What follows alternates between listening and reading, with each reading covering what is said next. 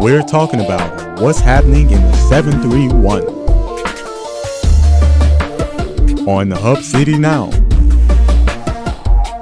with your host, Tyrone Tony Reed Jr.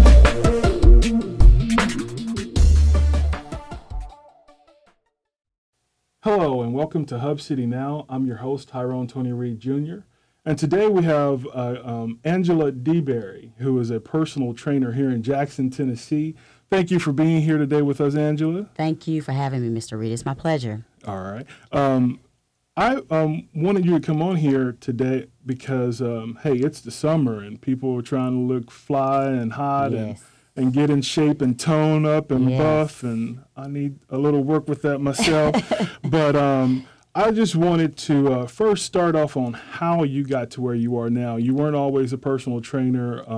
Take me back 5 years ago and tell the audience where you were, what was going on. Well, yes, Tony, you're right. It's summertime and everybody wants those summer bodies, you know, and I think some of us, summer has snuck up on us, but it's still time. It's still time. But I always tell people, you know, it's more important to be healthy, you know, and the fine will come along with that. So that's like an asset, you know. Right.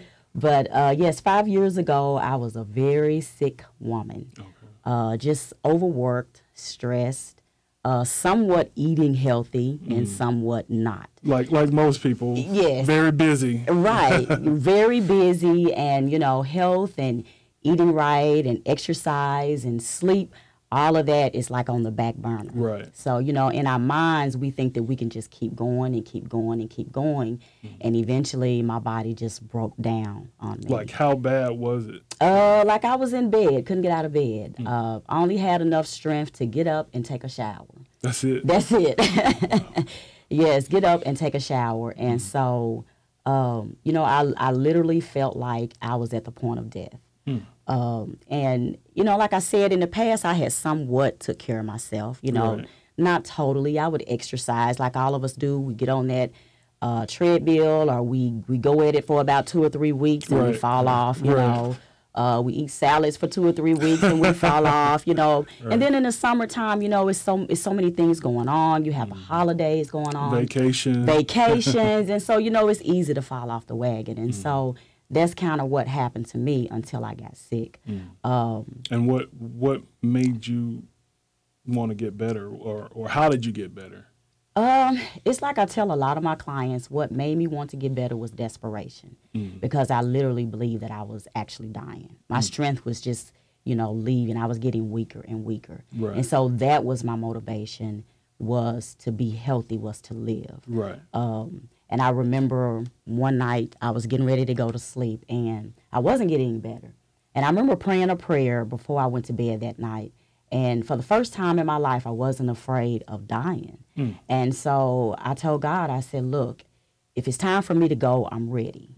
I said, but just give me the strength and give me enough time to find somewhere for my son to go, because I have a special needs son.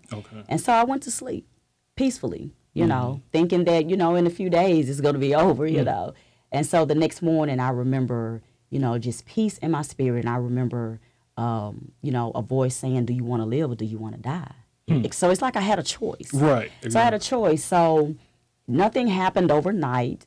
I gradually started changing my habits. Like what? Instead of laying in the bed every day, you know, I got up out of the bed. Even if I didn't feel like it, I got up. Because that's part of living, you know, instead of just laying down when you've been knocked down. So I got up.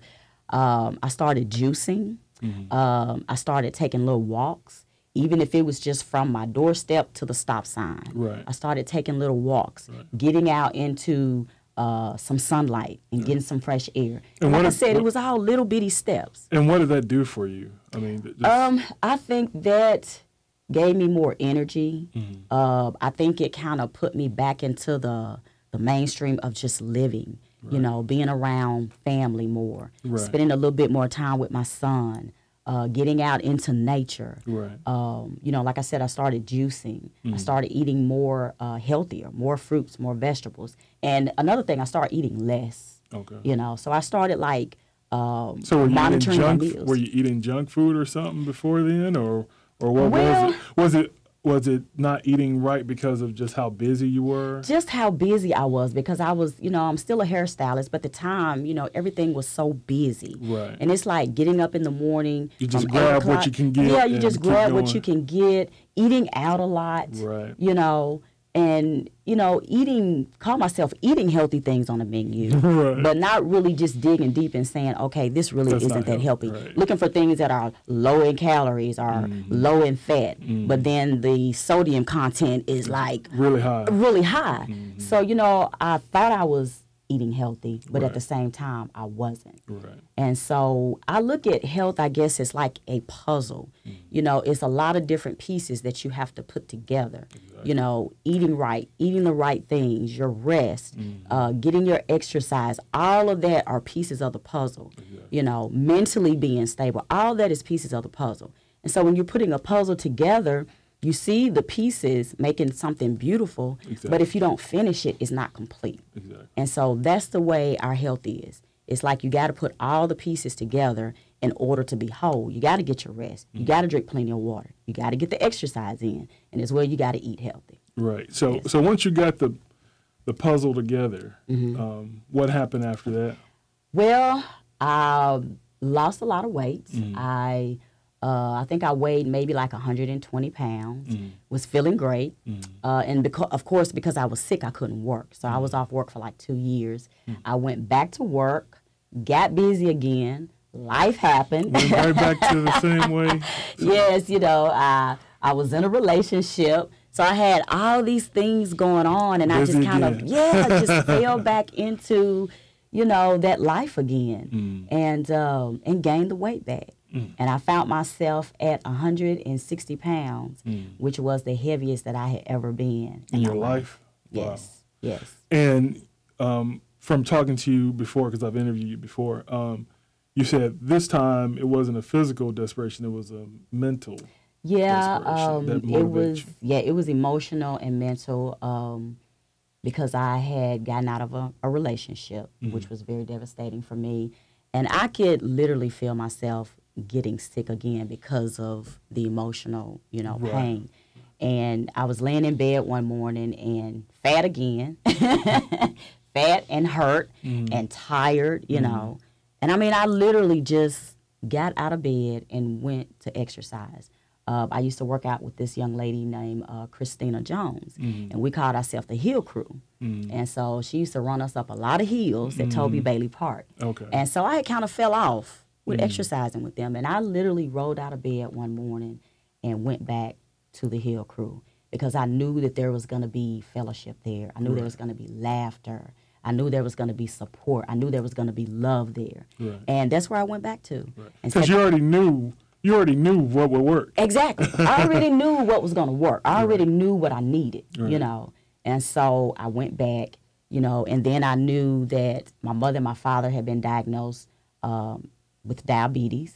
I had a grandfather who had complications from diabetes, high blood pressure. All of that was rapid in my family. So you already knew that was in your family. I already knew. To take care yes. of and and during that time, while I was gaining the weight back, I gradually saw my blood pressure just gradually coming back up, just gradually getting back up. So I knew at 160 pounds, I was sick again. Right.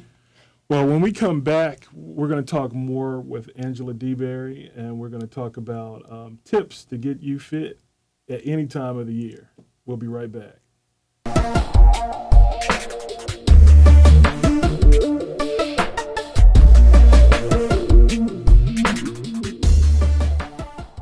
Depend on your tires. Let R&R Tire Express keep you on the road and safe with a complete set of new tires from the brands you trust, starting as low as $16 per week with our pay-as-you-go program. Choose easy payment options, weekly, bi-weekly, or monthly, and at R&R, complete installation with lifetime rotating balance, flat repair, and 12 months 24-hour roadside assistance is absolutely free.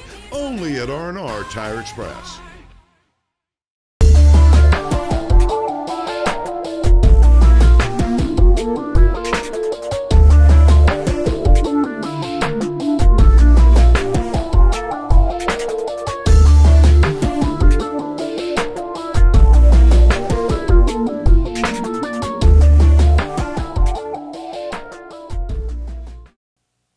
Welcome back to Hub City Now with Tyrone Tony Reed Jr. We're here today with Angela Deberry, and now we're going to talk about some of those exercise tips that you've been waiting for. One of the first questions that I have for you are, what are some exercises for beginners? What are some good exercises for people who know, hey, I need to get in shape, I need to work out, I need to do something, but I don't know what to do?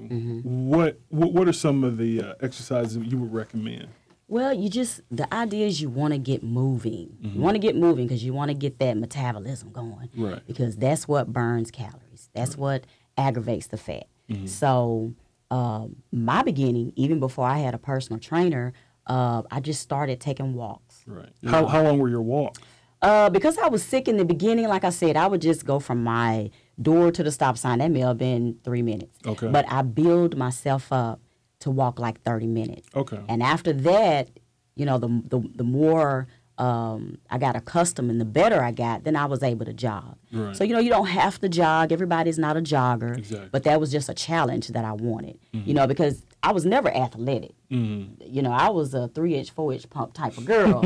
So, trading in my heels for Nikes, right. So just build myself up. So a walk, you can go to a gym, get on some of the stationary machines that they have, the treadmill, the elliptical, jump rope. Jump rope was always fun when we were kids. Jump rope, jumping jacks.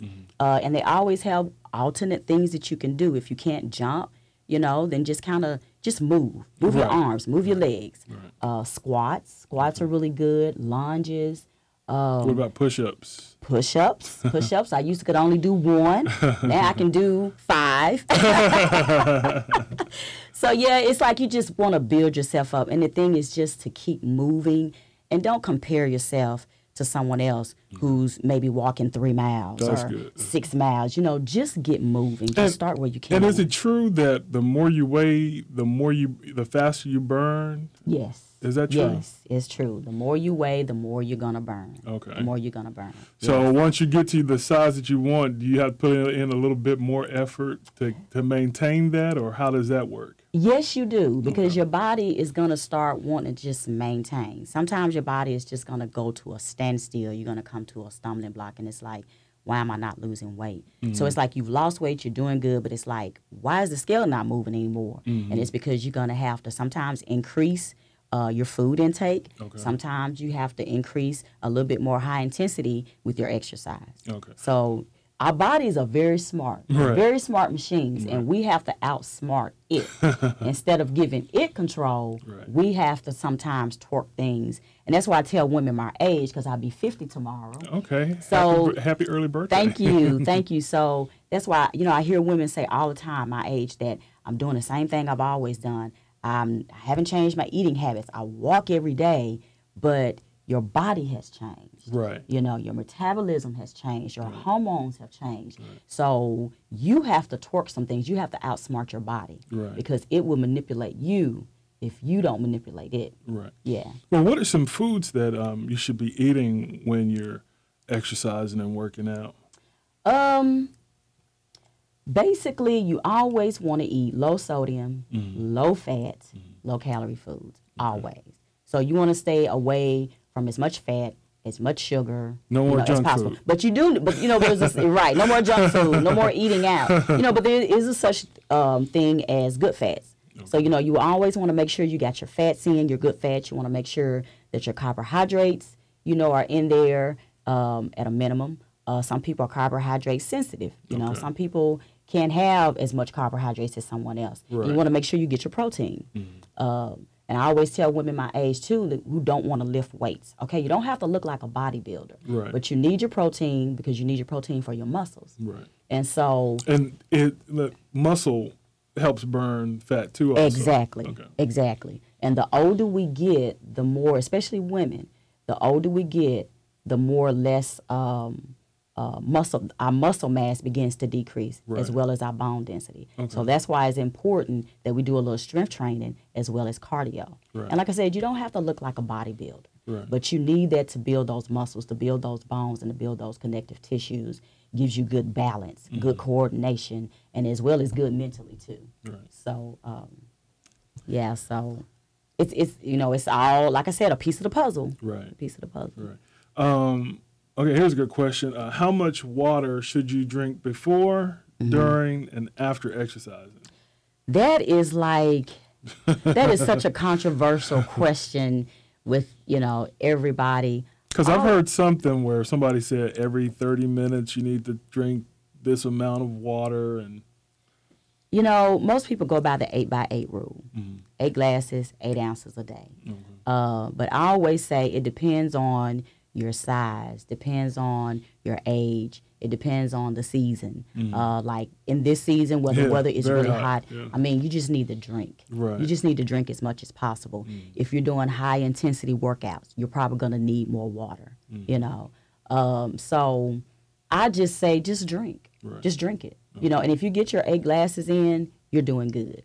The hotter seasons, of course, you want to drink a little bit more. Right. So that's kind of a controversial question, you know. Me personally, I drink a gallon every day. And I don't just drink every 30 minutes. I just, in the mornings, I have my gallon of water beside my bed. And I know that I have to have that gone before I go to bed. Right. So I don't have a watch on, you know, saying, oh, you know, 30 minutes, got to drink this. Right. I just know that I have to have that done by the end of the night. All right. So, what about how much exercise, as how many minutes? Do you worry about minutes? Are minutes important? Or is it more about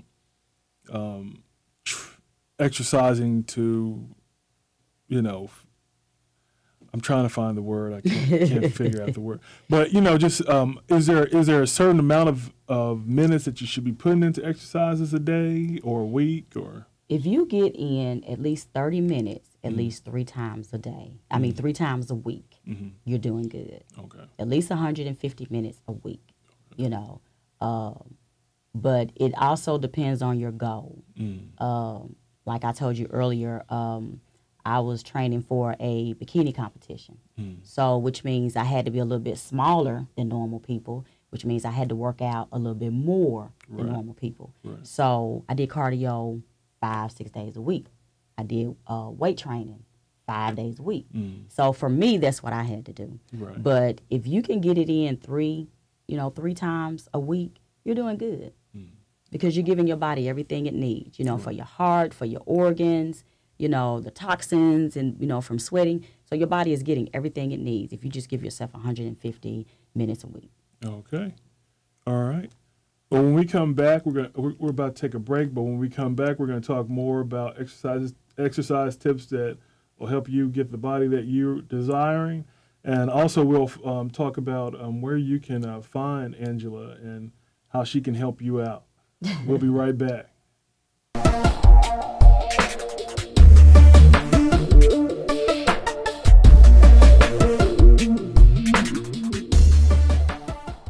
In a world obsessed with throwing shade and putting others down, there's a college boldly committed to doing the exact opposite. A college that understands you are not defined by your yesterdays, where dreams are rekindled and hope restored. A place of new beginnings, transformation, and honor. Where a Christian liberal arts education is more than a piece of paper. It's where you start your story all over again. Start your story and discover the new Lane College. As a former NFL football player, I never thought I would let this happen to me.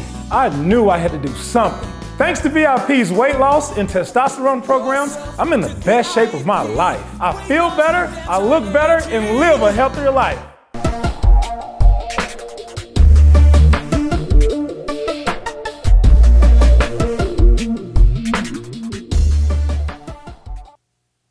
Hello and welcome back to Hub City Now. I'm your host, Tyrone Tony Reed Jr., and we're here back again with Angela Deberry, personal trainer at D180 here in Jackson, Tennessee. You've been talking about exercising tips and how to get healthier and how to tone up. But what if there's somebody out there who's like, I just don't feel motivated to exercise? What would you say to them? What would be some of the tips that you would give them to get motivated and stay motivated? Or what are some of the things they should do in order to get motivated? I always go spiritual with people when they ask me that, because a lot of times weight gain, it is something emotional or, you know, something's went on in your life. Right. And a lot of times we use food, to comfort ourselves. You know, food is sociable, it's legal. You know, you can get it anywhere. You know, we use it to fellowship, you know. So a lot of times it's what we use in order to try to make that pain, whatever that is, feel better. But we're just masking over Exactly. it. Right. We're masking over and over. And I think about the fruit of the Spirit. You know, and the first fruit of the Spirit is love. Right. So love yourself. Love yourself enough to take care of yourself. Right. Why? Because you want to live. Exactly. Because you want to live. And the last fruit of the Spirit is temperance. And what is it? Self-control. Exactly. So for you to say I'm not motivated enough, and I have women that inbox me all the time and say, I wish I could do that. I wish I could. Why can't you? So what you're telling me is that you don't have enough temperance, that you don't have that fruit of the Spirit to control what you put in your mouth. Right. You don't have you don't have enough control not to drive into that McDonald's drive-through. Right. You know. So I always tell people to look a little deeper, because I used to think that there was no such thing as emotional eating until I experienced it. I'm an emotional eater. Right. And so a lot of times I have to get control of myself, you know, and say, okay, what's bothering you? What is it? You know, it could be something in your childhood. It could be something someone said a minute ago. Right. It could be a bill coming up. I mean, it could be a number of things. Exactly. But you have to find you. And I tell women all the time, I can support you and I can help you, but I can't find that. I can't find your why. Right. You got to be the person to say, this is why I need to do this. Yeah. I got to do this for me. Exactly. I have to do this for me. And not for your husband, not for your kids. Exactly. If you want to, if that's going to get you off the couch to motivate you, okay, use the kids and the husband. But that won't keep you. It won't keep you. Right. So you got to love yourself, and you got to know that you're worth it. Exactly. And find out what is it that's keeping you from having that self-control. So, and as well, if that means you have to go to a support group, you know, they have so many organizations out there now that can help you. I used to work with an organization called Diabetes Prevention, Fundamental Health Solutions. And so they have so many different organizations out there with the support that you need. Go to the gym, join some classes, you know, get a friend to go with you, whatever you need to get off the couch. Right. You know, Right. find that. Right. And what are some benefits of having a personal trainer, since you are a personal trainer? And you have one. You're a personal trainer and you have a personal trainer. Yes, and I have a personal trainer. Everybody needs somebody to hold them accountable. Right. And so I as well need someone to hold me accountable. I have days I don't want to do right. I have days that I rather eat something unhealthy as opposed to something healthy. I have days I don't want to exercise, but I need someone as well to support me and say, get your mind right. I have to have someone that says, how bad do you want it? Right. You know. So everybody needs someone to hold them accountable and to help them along the way. A personal trainer, the benefits, is so many benefits. A lot of people think, oh, a personal trainer just wants you for your money, you know, but actually no. Personal trainer is good support. You build a one-on-one relationship with them. They give you the support and the help that you need without judgment. Right. Now, sometimes we will have to be firm, but we won't judge. Right. Because, you know, most personal trainers, we've been where there. you are. Right. You know, we know what the temptation is like. We know that life happens. You know, we go through the emotional, you know, fits just like everybody else do. So, you know, we'll help you without judging. And just to get you on the right track. You know, like I said, accountability. A lot of times when I have to meet my trainer, my family will say, oh, come on, let's go out to eat. No, I can't because I got to meet my trainer. Right. Oh, he won't see it. He won't know. Yes, he will. Right. You know, so they hold you accountable because, you know, you got to meet with that person 2 or 3 times a week. You know, some of them, yes, they're going to put you on that scale. They may ask that magic question, what did you eat this weekend? You know, so they just hold you accountable and keep it in your mind that you got to eat right. This is what you got to do. You know, and not saying that you don't get to have a little bit of fun or enjoy some food, because you do, but everything is in moderation. Exactly. Everything is in moderation. Having the right form. You know, you can get out there and exercise and you may get some results, but you get better results if you have a personal trainer. Because if your form is not right, then it's all in vain. It's all in vain, and as well, there's a chance of injury. Right. You know, I've been doing this for almost a year, and even when I train with my trainer, sometimes he has to say, okay, keep that back straight. Right. Okay, you know, straighten those legs out because you got to get the right form. Right. So and as a personal trainer, you also teach a class, and I had to bring this up. It's called Butts and Guts. Butts and Guts. Tell me, how intense is that class? Because I'm sure it's butts and guts. Yes, yeah. It's very intense. How long is it? How long is that class? The class is about 45 minutes.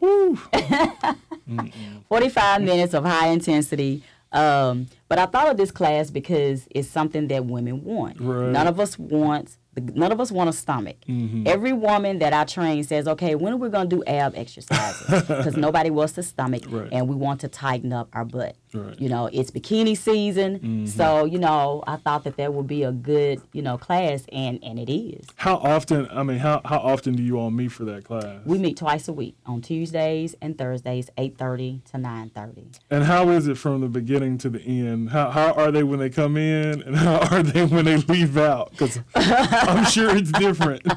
Well, they come in motivated, you know, ready to go. Mm-hmm. But, of course, when they leave, you know, they're mad, you know, rolling their eyes, you know, like, oh, are you trying to kill us? I hear that all the time. You're trying to kill us, you know.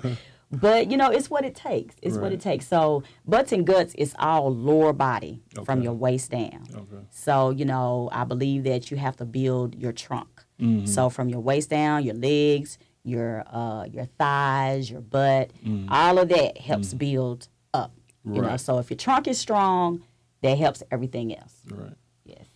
Well, man, I wish we could go on and talk about some more exercise tips. I'm sure people out there want to know more, and there's a way for them to know more. You can contact Angela at 731-225-9238, or if you live here in Jackson or in the area and want to come by D180, which is located at 3115 East Lafayette Street here in Jackson, Tennessee, she'll be happy to train you and help you get your butts and guts in order. We'd like to thank our sponsors for the show, Baskerville Funeral Home, R&R Tires Express, and Custom Wheels, Styles Menswear, and the City of Brownsville. This has been Hub City Now with Tyrone Tony Reed Jr., and I'll see you next time. Have a great day. Bye.